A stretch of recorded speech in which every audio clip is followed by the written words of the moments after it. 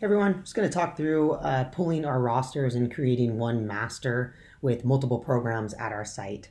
So once you pull your report, you're simply just going to copy your roster, your check-in sheet over to your check-in sheet that you are creating in the Google Drive. Same process that you have all been doing previously. So I'm just going to copy it here, paste it into here. I'm going to go ahead and freeze my top row. What we want to do is we really want to make sure that we know which program the kids are in. So the easiest thing to do here is just get the code column.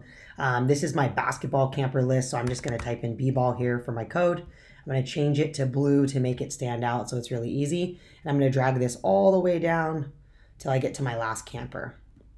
Then I'm going to go to my all sports roster that I have right here in pulled. I'm going to do the same thing. I'm going to copy all my campers and go over to my document and paste them into the cells. Same thing in the code column. I'm going to go ahead and type in all sports.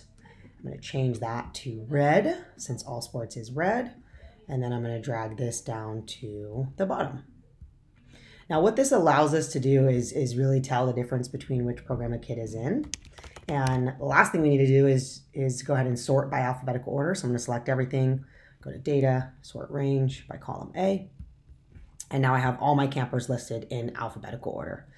Now, for any camper that is attending one program in the morning and a different program in the afternoon, it'll be really easy for us to tell if they are going to a different program. So this particular example doesn't have anything, but it would be really easy to see that they're doing, basketball, half day, all sports, another half day. It should say AM and PM. So there's no need to make a separate basketball sheet, all sports sheet, and a STEAM sheet. Everyone can just make one master document. And then when you have add-ons, you can just simply add them to the bottom down here. Hope this helps. As you can see, it only takes a few minutes and should be a lot easier when checking everyone in and being able to distribute wristbands. Thanks. Bye.